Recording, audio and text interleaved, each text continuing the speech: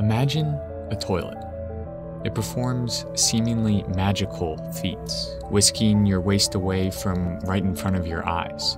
But over time, that toilet inevitably breaks down. Wear and tear, clogging, and general erosion lead to the toilet overflowing and your downstairs neighbor fuming. In much the same way, the oil pipelines of the United States provide an unfortunately essential service to the majority of Americans by transporting massive amounts of fuel across the country for domestic use and to our ports for export. But among the many problems with this system is that these pipelines are prone to leakage and bursting.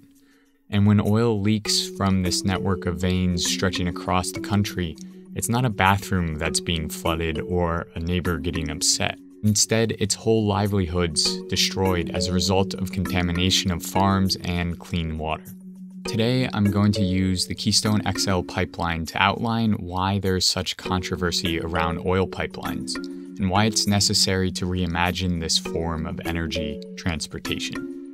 The Keystone XL pipeline expansion has dominated the environmental news circuit ever since the National Energy Board approved TransCanada's application for the pipeline in March of 2010. For the last 7 years, there's been a constant struggle between demonstrators and pipeline proponents over the fate of Keystone XL.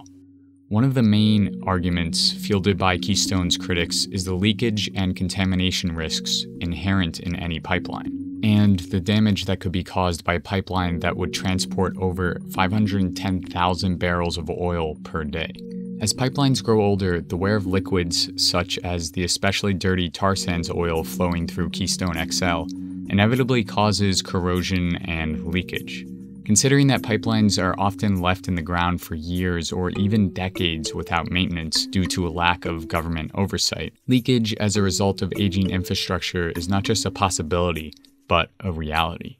Even on newly constructed pipelines, leaks still occur. For example, on November 16, 2017, the original Keystone pipeline, which has been operating since 2010, leaked 210,000 gallons of oil onto land right outside of Sioux Territory in South Dakota.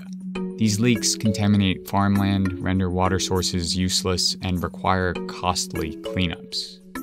Repairing old pipeline infrastructure is necessary to prevent leaks, but it should only be seen as a short-term solution to a much larger problem. One of the other main reasons for protests surrounding the Keystone XL pipeline was to hinder tar sands production in Canada.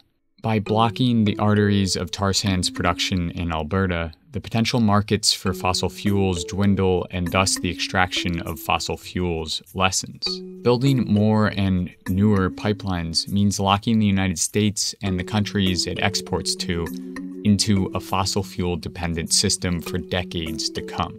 So the answer to a leaky or old pipeline is not to build a new one, which means that protests at the front lines of these proposed pipelines, as we've seen at Standing Rock to stop the Dakota Access Pipeline and across the country in response to the Keystone expansion, are essential to protecting water, land, indigenous sovereignty, and ending our structural dependence on fossil fuels. However, in order to cut back on these pipeline expansions that harm land and people, we need to provide solid alternatives. In a recently published study by a group of 21 academic researchers, they argue that 80% decarbonization of the United States by 2050 is not only possible, but also economically feasible. But this requires a quote-unquote diverse portfolio of technologies that include not only wind and solar, but other solutions like carbon capture. In order to build this low-carbon future, we need to grasp that stopping the construction of new pipelines is a crucial step towards freeing us from our reliance on fossil fuels. This video was made possible in part by the wonderful people who support me on Patreon. If you're interested in helping me grow this channel, head on over to Patreon and pledge a small amount of money for every video I release. In return, I'll send you gifts like a handwritten thank you note or an Our Changing Climate sticker. As always, if you like what you just saw, share it around and subscribe. Thanks so much for watching, and I'll see you next Friday.